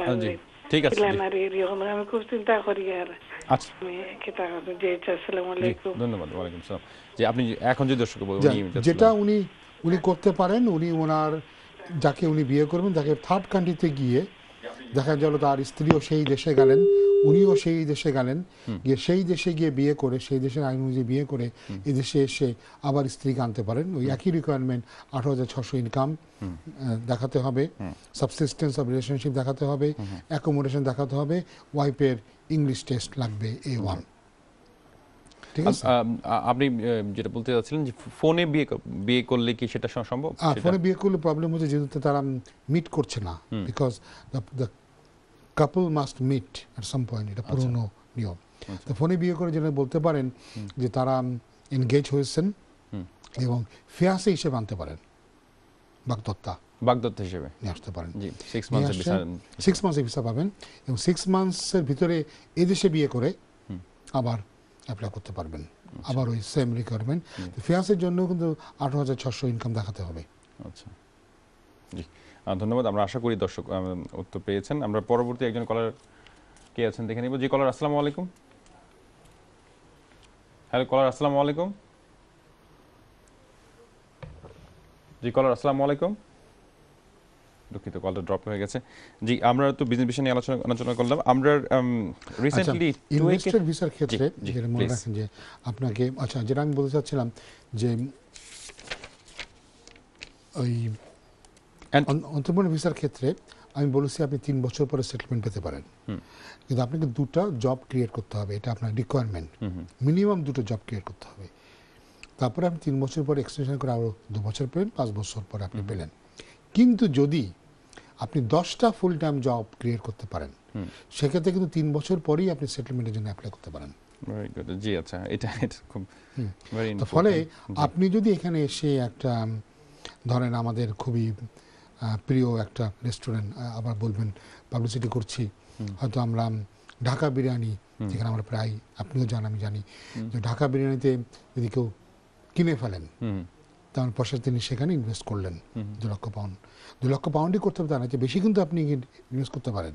2 লক্ষ কিন্তু মিনিমাম, মনে রাখেন মিনিমাম ইনভেস্টমেন্ট হতে হবে। আপনি যেমন মনে হয় 5 লক্ষ পাউন্ড করবো, কোনো ইয়ে নাই, বাধা নাই। তো এই যদি আপনি করেন সেখানে হয়তো ইজিলি আপনি 10টা জব ক্রিয়েট করতে পারেন। জি, আমরা একটু বিরতি যাব, বিরতির পরে আবার আলোচনা ফিরব। সুপ্রিয় দর্শক, আমাদের সঙ্গেই থাকুন। বিরতির সময় হয়ে গেছে, বিরতির পরে আবারও ফিরব মূল আলোচনায়। সেই পর্যন্ত আসসালামু আলাইকুম।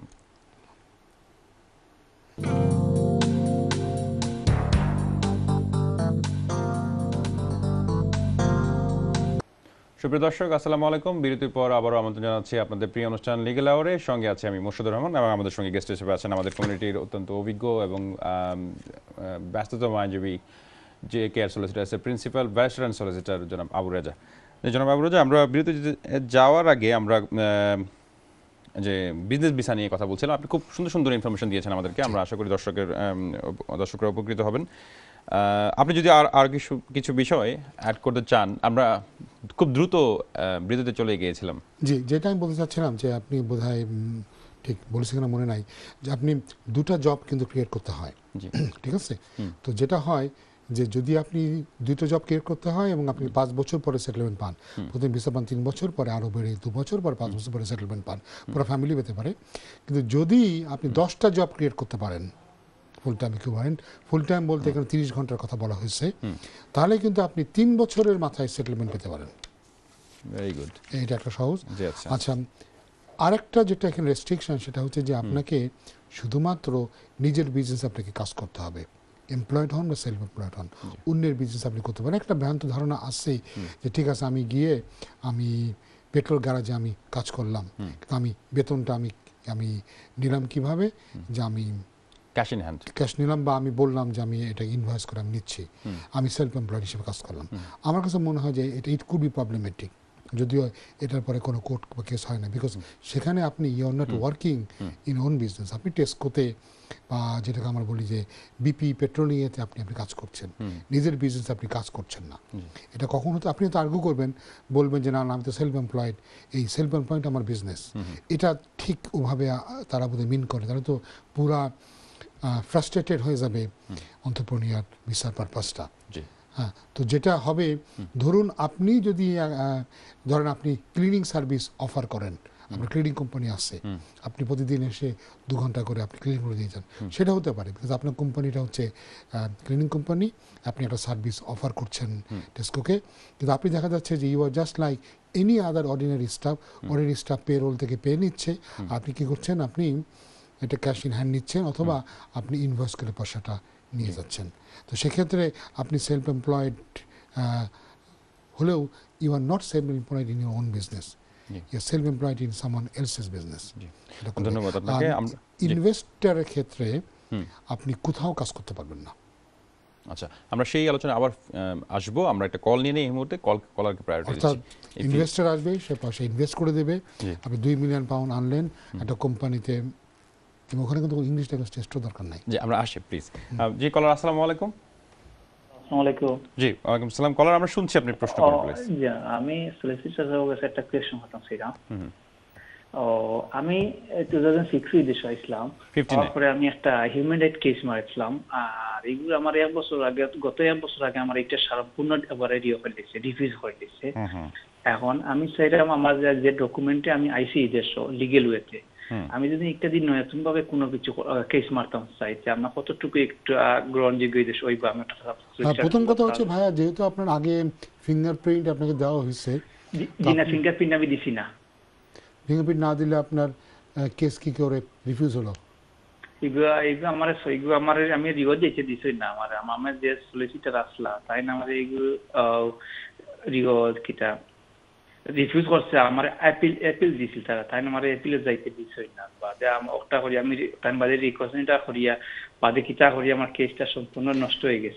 আমার যেটা ধারণা, শুনেন, প্রথম কথা হচ্ছে 2006 যদি আপনি এদেশে আসেন, আপনার আসলে এদেশে ফ্যামিলি না থাকলে কোনো হিউম্যান রাইটস অ্যাপ্লিকেশনে আপনার সাকসেসফুল হবে না। আমরা একটু আগে হিউম্যান রাইটসের উপরে বেশ লম্বা একটা কি বলে কথাবার্তা আমরা বললাম। তো ফলে আপনার অ্যাপ্লিকেশনে আপনার অ্যাপ্লিকেশন ফি বা লয়ারের ফি দুটোই আপনার পানিতে যাবে। এ ধরনের অ্যাপ্লিকেশন কখনোই সাকসেসফুল হয় না। আপনাকে 20 বছর থাকলে তখন একটা অন্য ব্যাপার হতো। তো এই জন্যে আমি জানি না যে আপনার জন্য অ্যাপ্লিকেশন করাটা কতটা সাকসেসফুল, কতটা আপনার জন্য যুক্তিযুক্ত হবে। তবু যদি আপনি করতে চান তো আপনি করতে পারেন। আমি বলতে পারেন আপনি এদেশে কতদিন আসছেন, আপনার একটা প্রাইভেট লাইফ হয়ে গেছে, বা দেশে গেলে কেন আপনি দেশে গিয়ে আপনি রিঅ্যাডজাস্ট করতে পারবেন না, রিএস্টাবলিশ করতে পারবেন না, দেশে গেলে আপনার কী অসুবিধা হবে, এটা দিয়ে আপনি হয়তো একটা অ্যাপ্লিকেশন করতে পারেন। আপনাকে আরো 8 বছর থাকতে হবে অ্যাপ্লিকেশন করতে, এবং পুরো 20 বছরই কিন্তু তারা প্রমাণাদি দেখতে চাইবে। এই জন্য আমি বলবো যেটা, বাট আপনি এখন অ্যাপ্লিকেশন করে দেখতে পারেন, কিন্তু আমার ধারণা হচ্ছে এই অ্যাপ্লিকেশনটা খুব সম্ভবত এটা না হয়ে যাবে। ওকে, মানে আপনার পলিটিক্যাল অ্যাসাইলাম আপনি তখনই ক্লেম করবেন যদি আপনি মনে করেন যে আপনার যে রাজনৈতিক মতবাদ, সেই রাজনৈতিক মতবাদের জন্য আপনি দেশে গেলে আপনার জীবনের হুমকির সম্মুখীন কিংবা জুলুম, হয়রানি, নির্যাতনের শিকার হবেন, সেটা যদি আপনি দেখাতে পারেন তাহলে তারা কেসটা কনসিডার করবে। এখানে একটা ইস্যু হবে, আপনি 12 বছর কেন এই কথাটা আপনি কেন আনলেন না, আর 12 বছর আগে পলিটিক্যালি আপনি অ্যাক্টিভ ছিলেন, 12 বছর ইউনাইটেড কিংডমে আপনি কি করলেন, এটা একটা ইস্যু হয়ে দেখা দেবে। বাট যদি আপনি মনে করেন যে বাংলাদেশে আপনার রাজনৈতিক মতবাদের কারণে আপনার কোনো বিবাদ হতে পারে, তবে আপনি অ্যাসাইলাম চাইতে পারেন।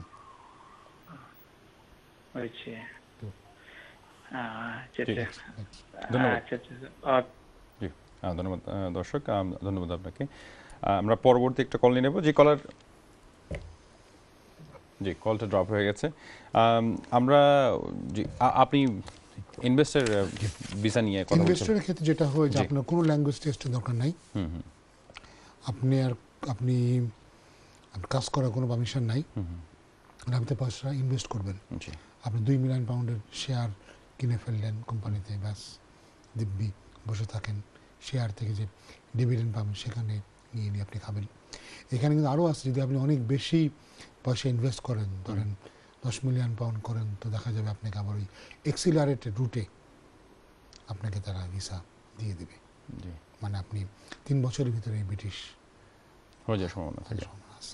জি, ধন্যবাদ। আমরা আমাদের আরেকজন দর্শক ছিল, ওনার একটা প্রশ্ন ছিল, সেটা হচ্ছে যে আপনার হাই স্কিল মাইগ্রেন্ট যারা রিসেন্টলি আপনারা জানেন 322 আন্ডারে অনেকেই পেন্ডিং, তাদের ভিসা তাদের হচ্ছে না আপনার ট্যাক্স ফাঁকি দেওয়ার কারণে সম্ভবত, যেটা আপনারা জানেন। তো সেই ক্ষেত্রে ওনার কোশ্চেনটা হচ্ছে, ওনার বহুদিন যাবৎ ওনারা কেস পেন্ডিং কোর্টে, এবং ইন দ্য মিন টাইম ওনার বাচ্চার 7 বছর হয়ে গেছে। তো সেই ক্ষেত্রে উনি যদি 7 বছরের অ্যাপ্লিকেশনটা করেন এবং কতটুকু সাকসেসফুল হওয়ার সম্ভাবনা থাকে? আচ্ছা, এখানে আগে আমি একটু ব্যাকগ্রাউন্ড দিই। হাইলি স্কিল যারা তখন অ্যাপ্লিকেশন করেছিলেন, তখন এটা তো PBS, point base system application. জি হ্যাঁ, এখানে ইনকামের উপরে কিন্তু পয়েন্ট হতো। ঠিক আছে, তো দেখা গিয়েছে যে অনেকেই যখন অ্যাপ্লিকেশন করেছে বা এক্সটেনশনে গিয়েছে, তারা অনেক 50-60 হাজার পাউন্ড ইনকাম দেখিয়েছে তাদের নিজেদের বিজনেস থেকে, দেখিয়ে তারা ভিসা পেয়েছে। আনফর্চুনেটলি অনেকেই কিন্তু ভিসাটা পাওয়ার পরে তারা যখন ট্যাক্স রিটার্ন দিয়েছে, সেই ট্যাক্সে কিন্তু তারা ওই ইনকামটা তারা আর দেখায়নি। অর্থাৎ তারা যে ইনকাম দিয়ে ভিসা নিয়েছে, ভিসা পাওয়ার পরে ট্যাক্সে তারা কিন্তু এটা আর দেয়নি। পরবর্তীকালে যখন তারা সেটেলমেন্টে গিয়েছে, তখন তারা ওই হোম অফিস HMRCর রেকর্ড নিয়ে দেখেছে, বলছে যে তুমি তো 58,000 পাউন্ড ইনকাম দেখিয়েছিলে, তো তুমি তো ট্যাক্স দিচ্ছ, আমি জাস্ট উদাহরণ দিচ্ছি, তুমি 24,000 পাউন্ডের উপর তুমি ট্যাক্স দিয়েছো। তার মানে কি, তুমি যখন আমাদের কাছে তুমি অ্যাপ্লাই করেছিলে, তোমার ইনকাম 58,000 দেখিয়ে, এটা ছিল তোমার এটা মিসরিপ্রেজেন্টেশন, তুমি জালিয়াতি করেছো, ফ্রড করেছো, হ্যাঁ, রিসিভ করেছো, এই ধরনের কারণে তাদেরকে তারা আটকে রেখেছে। আপনি জানেন যে এটা নিয়ে কিন্তু বেশ কিছু চ্যালেঞ্জ হয়েছে কোর্টে, এবং দেখা গিয়েছে কয়েকটা কেসে home office outside the court তারা সেটেলমেন্ট করেছে। আমরা এই প্রোগ্রামেই বলেছিলাম যে ইমিগ্রেশন মিনিস্টারকে প্রশ্ন করা হয়েছিল পার্লামেন্টে, এবং সেখানে উনি সঠিক জবাব না দেওয়ার জন্যে ওনার বিরুদ্ধে প্রতিবাদ লিপি পাঠানো হয়েছে। এখন আপনি যে প্রশ্নটা করলেন, দেখেন 7 বছরের বাচ্চা, এটা কিন্তু একটা ব্লাঙ্ক চেক নয়। একটা ভ্রান্ত ধারণা আছে যে একটা বাচ্চা দেশে 7 বছর থাকলেই ভিসা হয়ে যায়, এবং এটা নিয়ে প্রায়, এবং বহুত আমরা জানি, বহুত আমাদের পরিবার আছেন, অনেকেই অত্যন্ত কষ্ট করে তারা দিন গুনছেন কবে 7 বছর হবে, হলেই অ্যাপ্লাই করব। 7 বছর অ্যাপ্লিকেশন এত সহজ নয়। 7 বছর অ্যাপ্লিকেশন দেখাতে হবে যে বাচ্চা 7 বছর দেশে আসছে ঠিকই, কিন্তু বাচ্চার জন্য এই দেশ থেকে চলে যাওয়াটা আনরিজনেবল, এবং ম্যাক্সিমাম কেস এই গ্রাউন্ডে ফেল করে।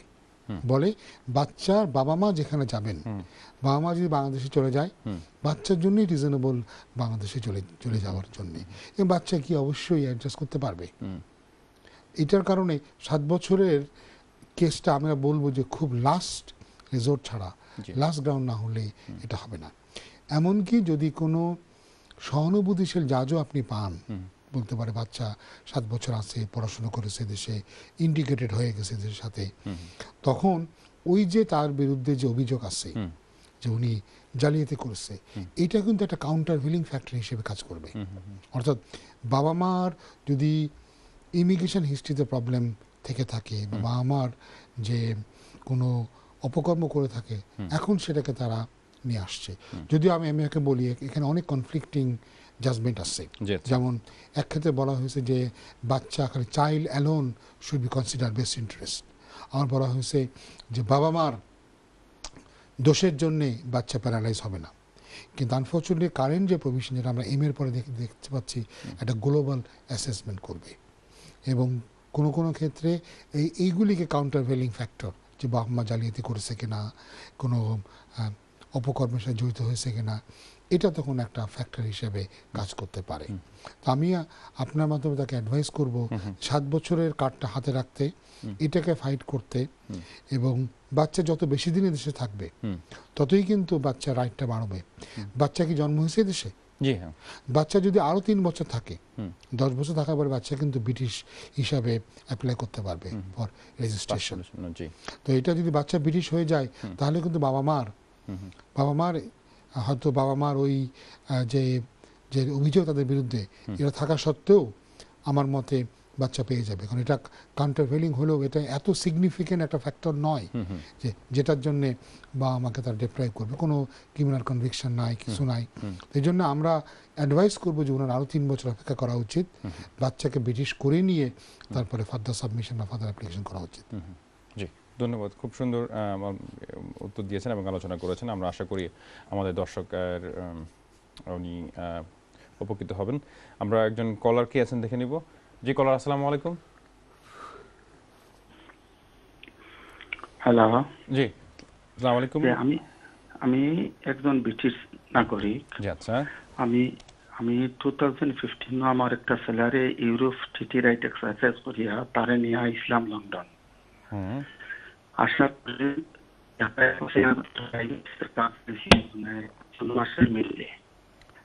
ভাই আমরা আপনার কথাটা ঠিক মতো বুঝতে পারছি না, কাকে নিয়ে আসছিলেন আপনি? আমার ছেলে। আচ্ছা।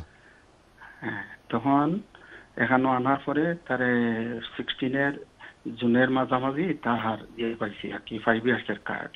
এখন তার ব্যাপারে কি করা যায়? তার 5 ইয়ার্স ভাইয়া শোনেন, আমরা আজকে অনুষ্ঠানের শুরুতেই আমরা ডেরিভেটিভ রাইট নিয়ে আমরা কথা বলেছি। আপনার ছেলেকে আপনি এখানে নিয়ে এসেছেন সুরিন্দর সিং এর যে কনস্টিটিউশন তার আন্ডারে, ঠিক আছে? এখন এই ডেরিভেটিভ রাইট কিন্তু কখনো সেটেলমেন্টে লিড করে না, তার মানে ভিসা বাড়বে কিন্তু কখনো সে সেটেলমেন্টে যেতে পারবে না। কিন্তু এই যে 2019-এ যে আমরা বেরিয়ে আসব ইউরোপ থেকে, তো সেখানে যে তারা যে প্রভিশন করতে যাচ্ছে সেখানে মনে করা হচ্ছে যারা ডেরিভেটিভ রাইটে আছে এদের সবাইকেই সেটেল স্ট্যাটাস দেওয়া হবে। তো আপনাকে অপেক্ষা করতে হবে এই ইইউ যে সেটেল স্কিমটা এটা পাবলিক হওয়া পর্যন্ত। আমরা আশা করছি হয়তো একটা সময়ে এবছরে এটা অ্যাপেন্ডেক্স ইইউ হিসাবে এটা ইমিগ্রেশন রুলের মধ্যে যুক্ত হবে। তখন হয়তো আপনার ছেলে একটা পর্যায়ে সে সেটেল স্ট্যাটাসের জন্য অ্যাপ্লাই করতে পারবে। বাট কারেন্ট যে পজিশন, এই পজিশনে আপনার ছেলে ডেরিভেটিভ রাইটে আছে, ডেরিভেটিভ রাইট থেকে সে সেটেলমেন্টে যেতে পারবে না। এটা তারপরে এক্সটেনশন হইতে কোনো অসুবিধা হবে? এক্সটেনশনে গেলে ওই ইস্যু দাঁড়াবে যে আপনার ছেলে আপনার পরে ডিপেন্ডেন্ট কিনা, পার্ট অফ দ্য ফ্যামিলি কিনা, অল ইস্যু আসবে। তা যদি সে ফুল টাইম কাজ করে এটা কোনো এফেক্ট হবে? ফুল টাইম কাজ করলেও সে ইন্ডিপেন্ডেন্ট লাইফ সে লিড করছে কিনা এটা তো ইস্যু না। সে part of the same family কিনা এটা বুঝতে হবে। Part of the same family কি একই হাউস হোল্ডে থাকে কিনা? জি একই হাউসে থাকে, এগুলি থাকে, এবং সে আপনার আপনার ফ্যামিলির মধ্যে সে আছে কিনা। এই জন্য অনেকগুলো সব। বাট আমরা আশা করছি ভাইয়া, দেখেন এই মুহূর্তে আমরা একটা অনিশ্চিত সময়ের মধ্যে দিয়ে আমরা যাচ্ছি। ইউরোপিয়ান ইউনিয়ন থেকে বেরিয়ে আসবে ব্রিটেন। আবার যেমন এর মধ্যে আমরা অনেক ঘটনা দেখলাম যে এই ব্রেক্সিট মিনিস্টার ডেভিড ডেভিস পদত্যাগ করলেন, এটা নিয়ে কিন্তু আজকে কথা বলা হয় নাই। তারপরে আমরা দেখলাম যে একটা বিশাল একটা স্টালওয়ার্ড আমাদের বরিস জনসন পদত্যাগ করলেন এটার পরে এই ব্রেক্সিট নিয়েই। তো ফলে ব্রেক্সিট এখন কোথায় যাচ্ছে আমরা জানি না, এবং আদৌ ব্রেক্সিট হবে কিনা, সেকেন্ড রেফারেন্ডাম হবে কিনা আমরা জানি না। তো ফলে একটা অনিশ্চিত একটা ভবিষ্যতের দিকে আমরা এগোচ্ছি।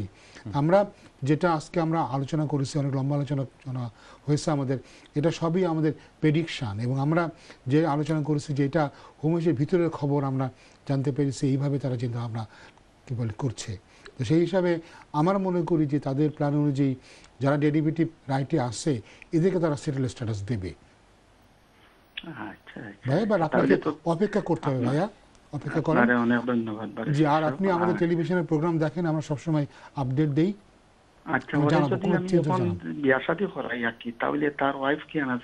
না, বিয়ে শাদী করলে আপনি আনবেন কিভাবে? তার তো এই দেশে কোনো স্ট্যাটাস নাই। আপনি বিয়ে করালে এই দেশে করাবেন। এই দেশে ওকে স্যার, ধন্যবাদ। জি ধন্যবাদ আপনাকে, খুব সুন্দর করে ব্যাখ্যা করেছেন। আসলে বিষয়গুলো খুবই সেন্সিটিভ, এবং এই বিষয়গুলো পুরো রাজনৈতিক যে অবকাঠামো, বর্তমান অবকাঠামো তার উপরেও নির্ভর করছে। আমরা পরবর্তী কে কলার আছেন দেখে নেব। যে কলার, আসসালামু আলাইকুম। ওকে, আমরা একদম শেষ মুহূর্তে চলে এসেছি, আমরা কল নিচ্ছি না এখন আর। আমরা যে বিষয়গুলো আসলে কথা বলা হয় না, যে ডোনাল্ড ট্রাম্পের আগমন এই দেশে, তারপর দুইজন মানে মিনিস্টার তাদের পদত্যাগ, বরিস জনসন এবং ডেভিড ডেভিস, আপনি যেটা বলছিলেন, আমরা আসলে এই বিষয়গুলো আলোচনা করতে পারিনি। এবং এর সাথে আমাদের কিভাবে আমাদের কমিউনিটির মানুষজন ইমিগ্রেশন লর কতটুকু চেঞ্জ হতে পারে, আপনার অপিনিয়ন? এখন তো আমরা যেটা দেখতে পাচ্ছি যে আপনার পুরো ব্রেক্সিটটাই একটা মেসি হয়ে গিয়েছে। আদৌ কি হবে না হবে, এবং ব্রিটেন কি ধরনের ডিল পাবে ইউরোপ থেকে সেটাও তো বোঝা যাচ্ছে না। এবং বরিস জনসনের পদত্যাগ তো ছিল খুব নাটকীয়। আগে রাতে ডেভিড ডেভিস পদত্যাগ করলেন, এবং বরিস কিন্তু মাত্র পার্লামেন্টে টেরেসা মে বক্তৃতা দেওয়ার আধা ঘন্টা আগে নাটকীয়ভাবে পদত্যাগ করলেন। এবং তার পদত্যাগ পত্রে কিন্তু সে স্পষ্টভাবে বলছেন যে আমাদের যেই শর্তগুলোর জন্য ব্রেক্সিট, সেগুলা আমরা পাচ্ছি না এবং সেগুলো করতে পারছি না, বিদায়ী আমি মনে করি আমার। এবং আরও মজার ব্যাপার যে এরপরে তিনি কিন্তু তার প্রথম পার্লামেন্টে যে বক্তব্য রাখলেন ব্যাক বেঞ্চার হিসেবে, সেখানে কিন্তু খুব মানে কঠোরভাবে সমালোচনা করেছেন। বলে ব্রেক্সিটের ভবিষ্যৎ নিয়ে আমি কি বলবো, কনফিউজড। আমি ব্যক্তিগতভাবে আমি কখনোই ব্রেক্সিটের পক্ষে ছিলাম না। আমি মনে করতাম যে Britain would have been better of living with the union. এখন জানি না হয়তোবা কী হবে না হবে, তাতে এই যে অনিশ্চিত পরিস্থিতির মধ্যে পড়ে গেছি। ইমিগ্রেশনে আপনি জানেন যে একটা কেন জানি আমাদের কমিউনিটির মানুষের মধ্যে একটা ধারণা ছিল ব্রেক্সিট হলে কমিউনিটি বেনিফিটেড হবে, কারণ তখন তারা কমিউনিটির মানে অন্য অন্য কমনওয়েলথ কান্ট্রি থেকে তারা নাগরিক আনবে। আমার কাছে এটা কখনোই একটা গ্রহণযোগ্য যুক্তি বলে মনে হয়নি। আমি একটা বিষয় অ্যাড করতে চাই আপনার সাথে। আপনি রিসেন্টলি দেখেছেন কিনা আমাদের কারি ইন্ডাস্ট্রির ওনাররা তারা কিন্তু ডেমনস্ট্রেশন করেছেন পার্লামেন্টের সামনে। তারা চাচ্ছেন আরও কারি ইন্ডাস্ট্রির যারা ওভারস্টেয়ার বা কারি ইন্ডাস্ট্রির মানে ভালোর জন্য আরও সুযোগ দেওয়া উচিত। এবং আপনি জানেন কারি ইন্ডাস্ট্রি থেকে লবিং করার জন্যই টনি ব্লেয়ার 2004 না 5-এ উনি সেক্টর বেসিস স্কিমে 7,000 লোকের আসার অনুমতি দিয়েছিলেন। আমাদের দেশ থেকে 7,000 মতো লোক এলেন। তো মাত্র এটা 1 বছরের ভিসা, কিন্তু মাত্র 100 জন বোধ হয় ফিরে গেছেন, আর 6,900 জনই কিন্তু ফেরত যাননি। তো হোম অফিসের একটা বিটার এক্সপিরিয়েন্স আছে। এবং যারা অনেকেই বলেন যে এই যারা সেক্টর বেসিস স্কিমে যারা এদেশে এলেন রেস্টুরেন্টে কাজ করার জন্যে, এদের অনেকেরই নাকি, আমি জানি না, বাট এরা অনেকে বলেন যে এদের অনেকেই নাকি কোনো রকমই রেস্টুরেন্টে কাজ করার অভিজ্ঞতা ছিল না। তো বরঞ্চ এই স্কিমটা ব্যবহারই করা হয়েছে ঘনিষ্ঠ আত্মীয়স্বজনকে দেশে আনার, বা আমরা শুনেছি, আমি জানি না, আমার কাছে কোনো প্রমাণ নাই, বা শুনেছি যে এই ওয়ার্ক পারমিটগুলো নাকি বিক্রি করা হয়েছে।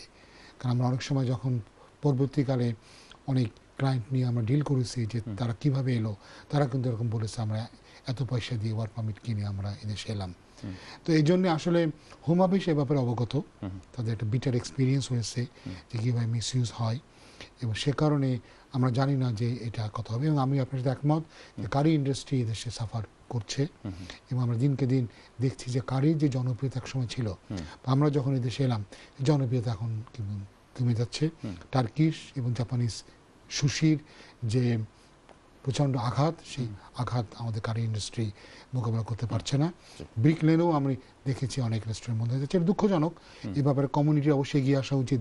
লোক আনলে ইন্ডাস্ট্রি ভালো হবে তা না, কারি ইন্ডাস্ট্রির আজকে দুর্দিনটা কেন এটা দেখতে হবে। সময় শেষ, আপনি যদি দর্শকের কাছ থেকে বিদায় নিয়ে নেন। দর্শকদের আজকে বেশ আমরা বোধহয় 1 মাস পরে আবার ফিরলাম, তো ভালো লাগলো। এই প্রচণ্ড গরমের ভিতরেও আজকে আমরা স্টুডিওতে আসতে পেরেছি। অনেকেই যে ধৈর্য ধরে আমাদেরকে দেখলেন, সুন্দর সুন্দর প্রশ্ন করলেন। এই যে প্রশ্নের সুযোগে আমরা একটা দীর্ঘ আলোচনা করারও সুযোগ পেলাম। আশা করি সবাই এখান থেকে উপকৃত হয়েছে। আপনাকে ধন্যবাদ। সুপ্রিয় দর্শক, ধন্যবাদ আমাদের সঙ্গে থাকার জন্য। আমরা আগামী পর্ব দেখার আমন্ত্রণ জানিয়ে আজকের মতো এখানে বিদায় নিচ্ছি। সেই পর্যন্ত সুস্থ থাকুন, সুন্দর থাকুন, এই কামনাই করি। আসসালামু আলাইকুম।